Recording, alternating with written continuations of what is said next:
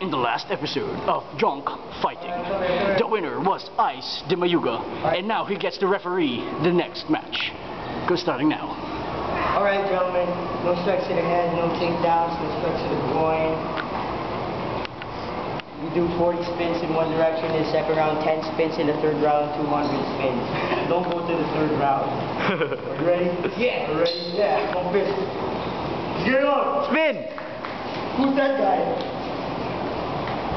1, 2, 3, go!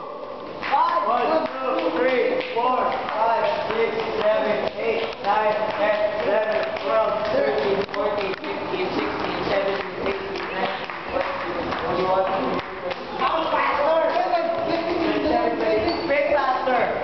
35, 36, 37, 38, 39, 40. Fight!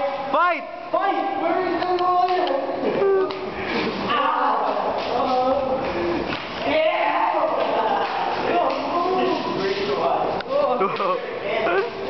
Holy shit!